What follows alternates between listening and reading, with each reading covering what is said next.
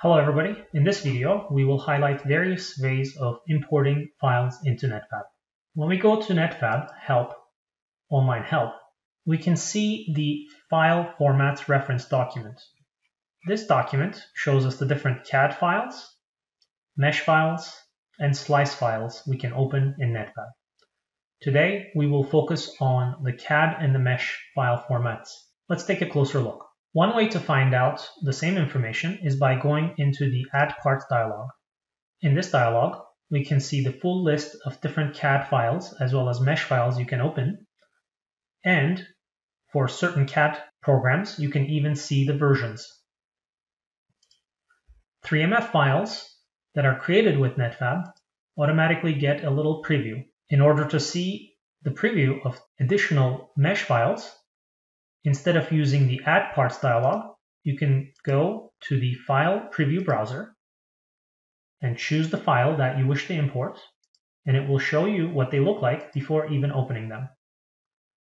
Another pro tip that I recommend is to use the 3D Viewer option within Windows. If you have the Preview pane activated within the View tab, by simply clicking on a 3MF file or an STL file, you get a little animation directly in your Windows browser.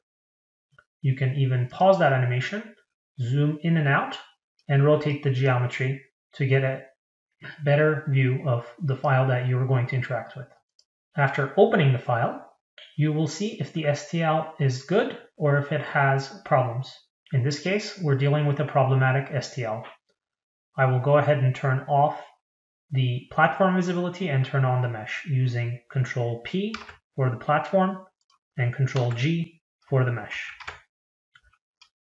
I can visibly see an issue as there are certain triangles missing.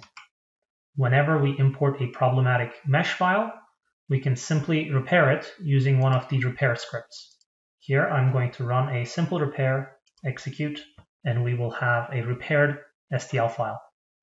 STL files are represented in the browser with a circle. CAD files are represented in the browser with a cylinder. Let's go ahead and demonstrate. By simply drag and drop operations, we can import files into Netfabb.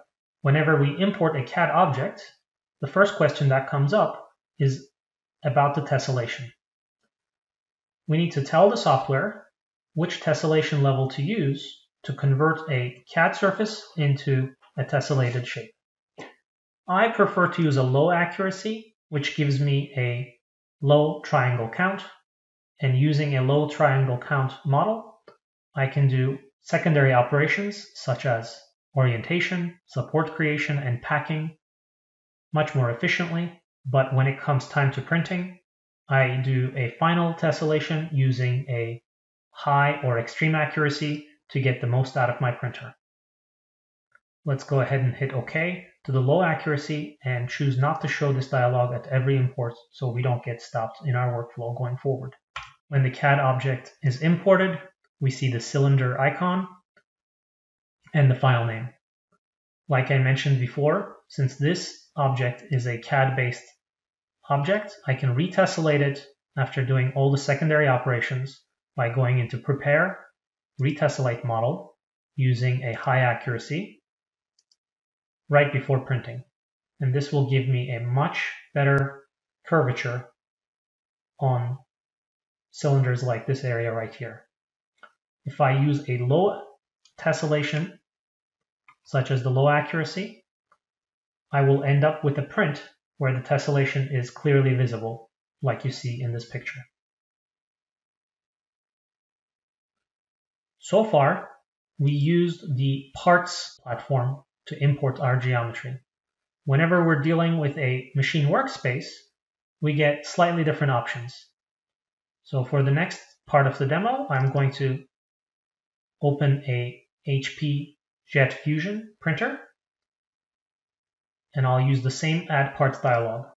This time, when I'm opening an STL file, the engine automatically recognizes that the part has issues and allows me to do an automatic repair directly within the open experience. When I say automatic repair, I will now have a repaired version of that motor mount, which allows me to proceed with packing and printing with a repaired object. Let's start a new project and talk about some of the more advanced import options. So far, we added objects using add part, as well as file preview browser, and a simple drag and drop from a menu. When we go to settings, we have a couple of other options we can benefit from, one of which is the advanced file import dialog.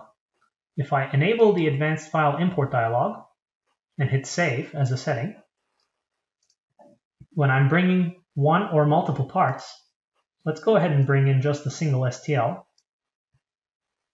I get this new dialog that I didn't get before.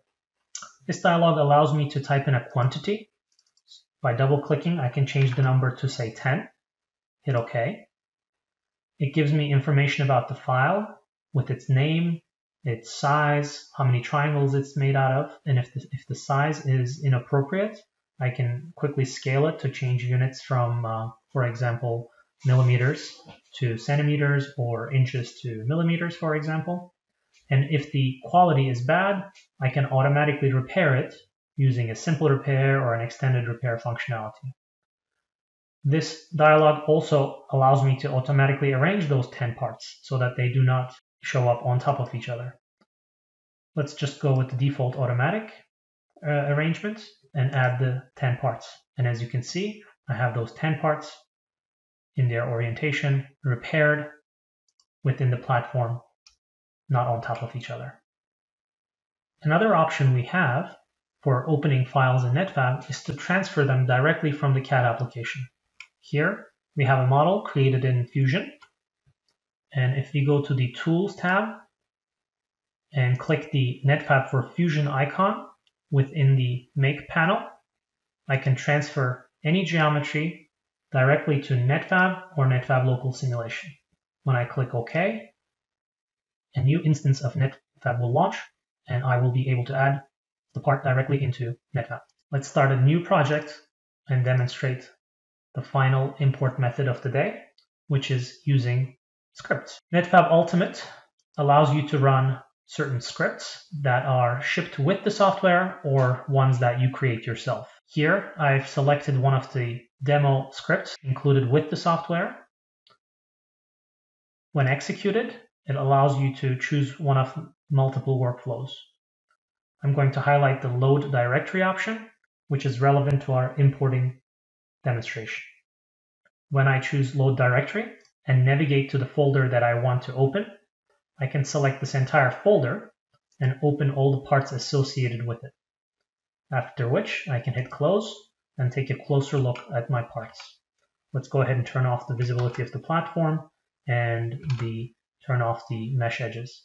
Here we can see the parts have been automatically added and their colors are transferred into Netfabb as well. In this video, we covered multiple ways of importing files into Netfabb in order to prepare them for printing. If you have any questions about any of these workflows, please feel free to contact your technical specialists. Thank you.